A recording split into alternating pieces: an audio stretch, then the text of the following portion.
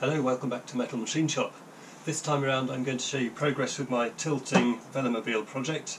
This is the prototype here, and the reason I'm making a prototype is just to check whether the tilting mechanism does actually perform as expected. As you can see, I'm making the prototype out of wood. The reason I'm making it from wood is because I had a lot of wood in stock, so it's not really costing me anything for the materials. Also, I'm reasonably good at woodwork, so it seemed like the obvious thing to do. I think it's important to make a prototype rather than commit fully to a production version of the real thing, because that can get very expensive, and until I know that it actually works as intended, it might all be a complete waste of time. So in this video I'm going to show you how I've done the woodwork on this. The next video I'll look a little bit more closely at some of the fixtures and fittings around the tilting mechanism, and then beyond that, who knows, we'll see where the project goes after that. So this is what it's looking like so far.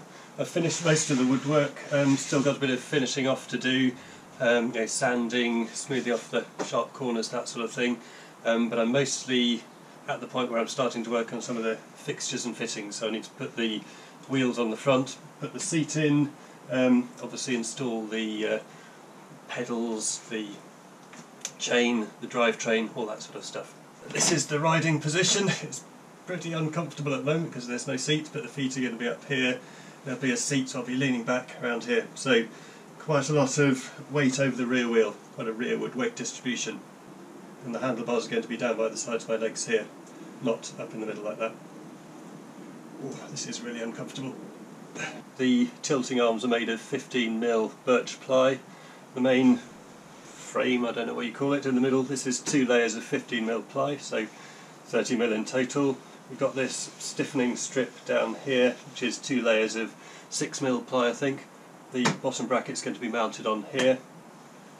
And moving towards the rear section, this is a box section. So this is like the thinnest point here, but also potentially the highest stress point. So I've built a fairly substantial box section.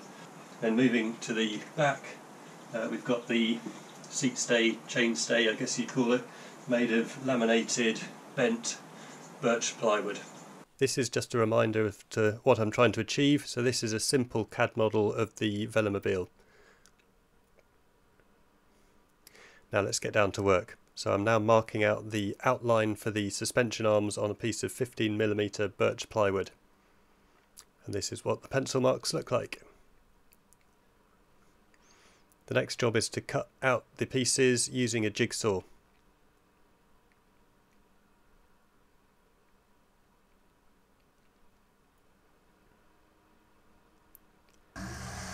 This is a circular saw just roughing out the parts.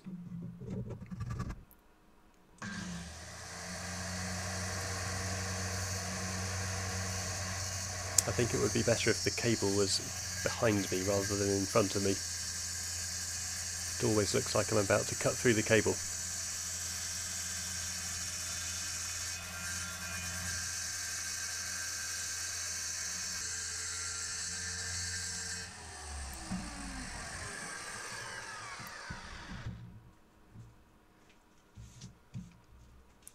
So this is the top suspension arm, or tilting arm, come into shape. These are the 2 bottom pieces. You can't see one of them, it's hidden under the top piece.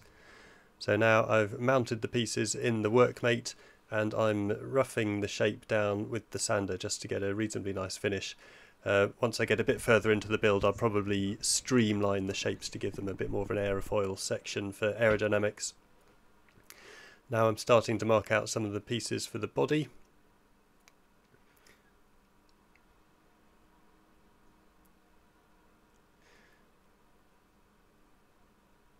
These bits are relatively thin 6mm birch ply, and these will form part of the sheathing for the rear section of the body, so the box section leading up to the seat stays and the chain stays. Using my trusty Black & Decker jigsaw. This is now the front section of the frame or the body. This is 15mm ply, so it's quite thick. And in fact there's going to be 2 layers of this. So this is the first layer now. And I just realised I shouldn't have cut that triangular piece off, but it's too late, I'll have to glue it back on. So this is the body starting to come together. I've had to make it in sections rather than from one piece because that's just the size of the wood that I had left over. Ideally, of course, it would be in one piece. I'm now marking the shape of the first half of the body onto the second half.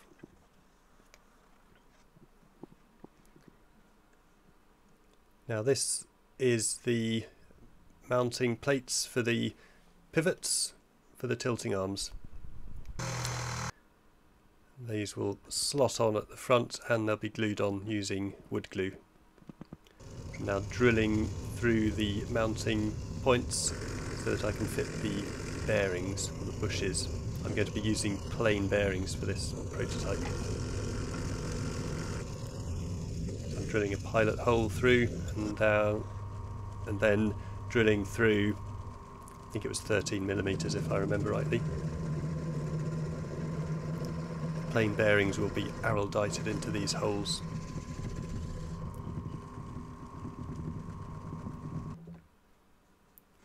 So that's what the bottom mounting bracket looks like. I've now improvised a sanding table using my trusty belt sander just to try and get a reasonably smooth finish on these pieces. And this is what the pivot mounting points look like here.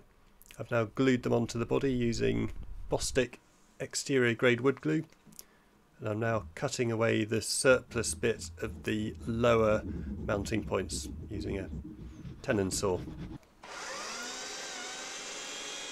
These are currently just glued on, but I'm going to be running a Jubilee clip around them to strap them into place more securely because I don't trust the glue. Just smoothing things off with my belt sander.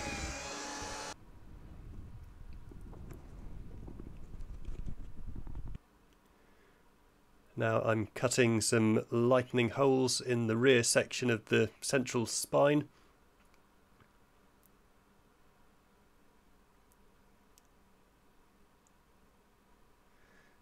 Using a spade drill to create the radiuses and now cutting away the waste with my jigsaw.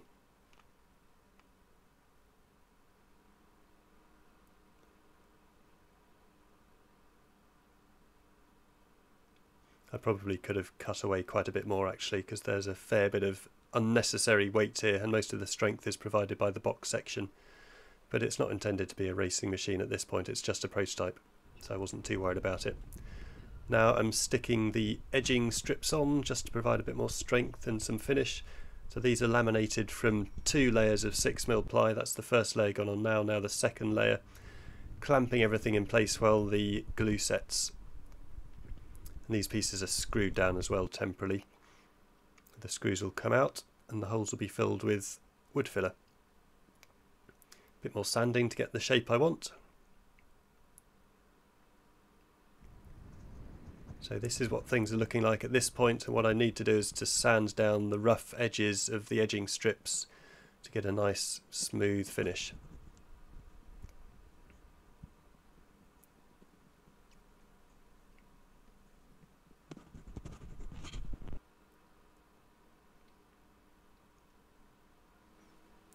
So this is the belt sander again, sanding the edges of those strips.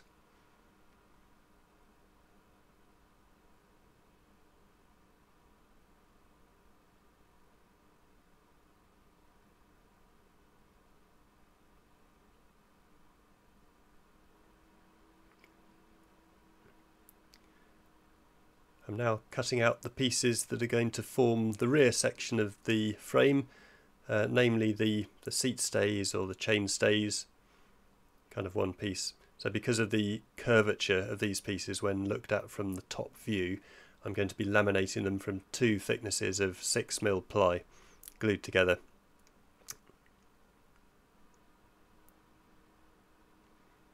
And the inner layer I've cut out this central section to save as much weight as I can.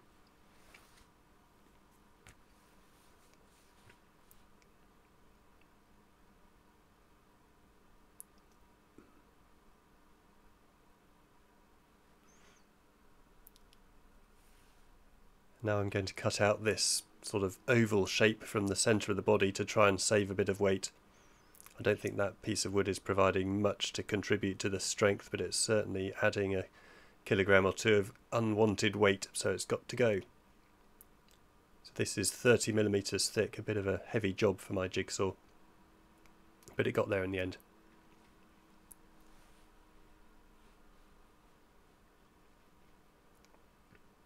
So now back to the seat stays, applying a generous layer of glue,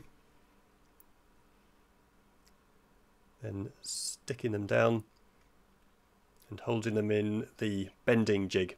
So this is a piece of wood screwed down to my bench that will hold that bit flat, bit of an iron bar as well to hold things together. Now I've bent the pieces up and clamping them down onto a handily sized piece of aluminium bar that I had that just happened to be exactly the right size. Making sure everything's clamped nicely together so that there's no gaps between the inner and the outer layers of the lamination.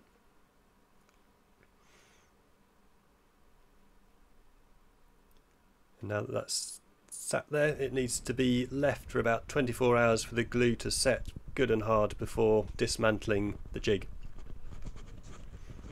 But it does create quite a nice curved shape.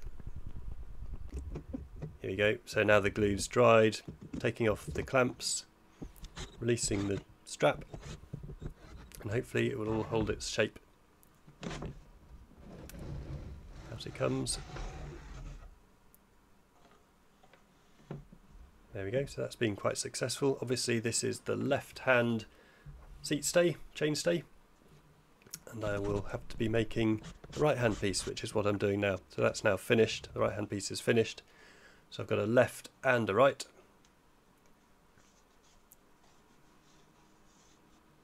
And this is roughly what they're going to look like when they're stuck together onto the main frame. So a nice curvature, leaving a gap of 135mm, which is the standard axle width for a rear wheel. So now really the final main job on the body is sticking those seat stay pieces onto the central spine. So another decent layer of glue, holding things down with an iron bar and clamping things together while the glue sets. It's really important that the frame is completely flat at this point, because if it's twisted, it will be permanently twisted once the glue's dried. That's the right hand side done, turning it over and doing exactly the same thing on the left hand side. Plenty of glue.